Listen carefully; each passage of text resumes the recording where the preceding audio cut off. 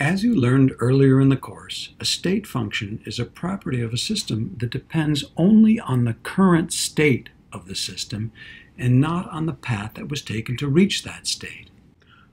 Accordingly, the change in a state function in going from one state to another state depends only on the initial and final states and not upon the path taken between those two states. Examples of state functions that we've talked about are pressure, volume, internal energy, and enthalpy.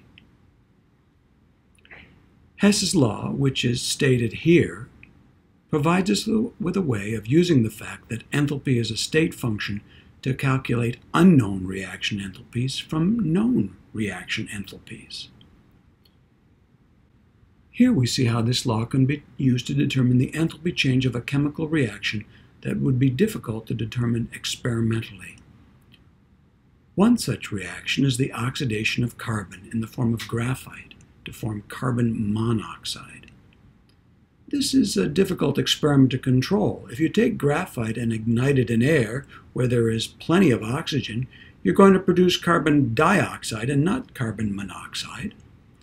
If you reduce the oxygen partial pressure enough, you'll get some carbon monoxide, but you'll still produce carbon dioxide as well.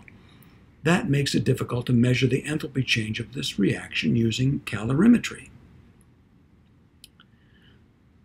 So instead, we can consider this reaction to be the sum of these two reactions.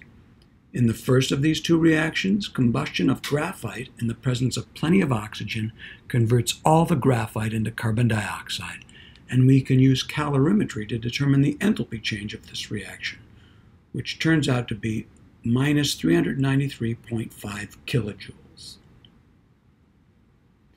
The second reaction is the conversion of carbon dioxide to carbon monoxide.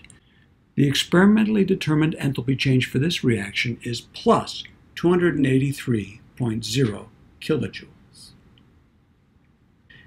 And so by adding these two values together, we can determine the enthalpy change for the oxidation of graphite to carbon monoxide, which turns out to be minus 110.5 kilojoules.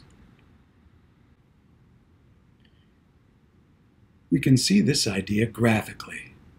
What we want to know is delta H for converting graphite to carbon monoxide. We can't determine that directly, so we can define a path between these two things consisting of steps with experimentally known delta H values. Step 1 being the oxidation of graphite to carbon dioxide, and step 2 being the elimination of oxygen from carbon dioxide to form carbon monoxide. Then we just add these two values together to get the enthalpy change for the reaction of interest, the conversion of graphite to carbon monoxide.